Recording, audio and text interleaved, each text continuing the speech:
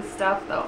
Hey everyone, it's Diabetic Danica, and today I'm going to give you an update on my Dexcom CGM stickiness trials. I don't know. I've been trying to get the Dexcom to stick better.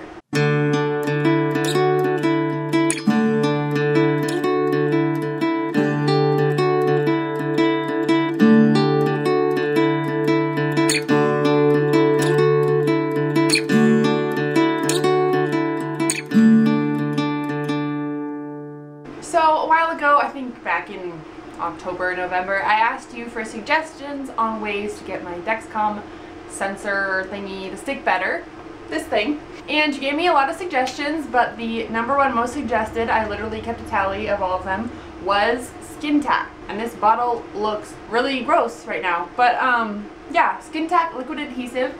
It comes in a bottle form, or it also can come in little wipes. And this by far was the most requested or most suggested thing for me to try. So I kind of hesitated showing it on camera just because I feel bad because, spoiler, it didn't work for me. But I do want you to know what I'm talking about. So nothing bad on this company. I think that it works really well for a lot of people, but just for me in particular, it didn't really work. So I literally just spilled it on myself because this cap though, and it is so sticky. So don't get me wrong, it definitely gets sticky. You're probably like, Danica, you didn't like it, but it's almost gone, look. Yeah, it's almost gone because I spilled it.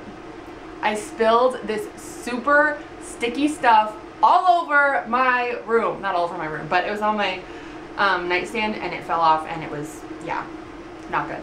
Anyway, but the thing that didn't work for me is my skin just doesn't like it. So I have pretty sensitive skin, I would say overall. I grew up having eczema, it can become irritated, and I just found that when I would wear the Skin-Tac with my Dexcom sensor, I would have a lot of skin breakdown. And it wasn't like even so much like a rash, like it wasn't like bumps on my skin. It was actually places where the skin had worn down and it was bleeding, and there were just like little dots of that under my transmitter.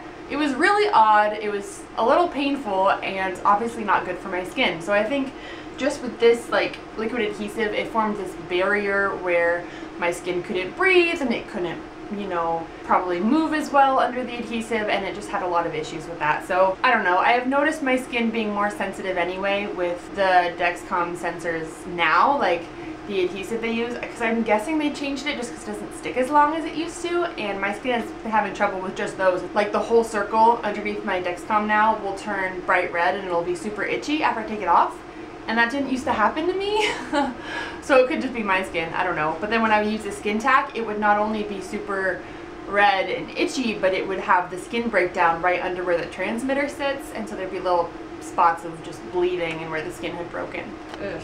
I'm getting this all over me. And then even not related to my skin not loving it, just its actual functionality, I didn't like how it made the tape super stiff, if that makes sense. So this part, the tape, this is the transmitter by the way that I was referring to, so under this part is where it would bleed, and then this is just like the whole circle. But the tape would get super stiff, and I don't know if I was just putting too much of this on, or if I wasn't waiting long enough for it to dry before I put it on my skin. I don't know, but the tape usually is super flexible and soft, and it's like cloth. I just feel like I'm showing you my armpit, but it's this thing. So it's usually super soft and flexible, but with this, it would just, when it dried, it would just become stiff. So although it was sticky, it was stiff, and so it wasn't moving with my body well, and so it would still cause the adhesive to come up like it was before. So again, that's not super helpful. So I don't know why I had so much trouble with the Skin-Tac, because clearly a lot of you just love it and it works wonders for you. But I gave it a shot, and I'm not going to stick with it. So thank you so much for suggesting it still. I know Tegaderm is an option. They're just super expensive, and I don't know if it's worth it or not. But then you can buy less sensors, so maybe it is worth it. I don't know. But yeah, I will also link that video where I talk about the different options I was thinking of, and you can see all the comments on that video of you guys suggesting awesome things for me to try, and hopefully I'll find something that works the best for me. Oh, I've also heard of these things called Griff Grips, where they're like super strong medical tapey things, and they come in like different patterns, and those look pretty cool, but I haven't tried those. So if you have, let me know in the comments below. So that is my update for you on Skin-Tac. If you like this video, give it a thumbs up. Don't forget to leave a comment down below on your experience either with Skin-Tac or with other methods to keep that Dexcom on that skin. And don't forget to subscribe. Bye!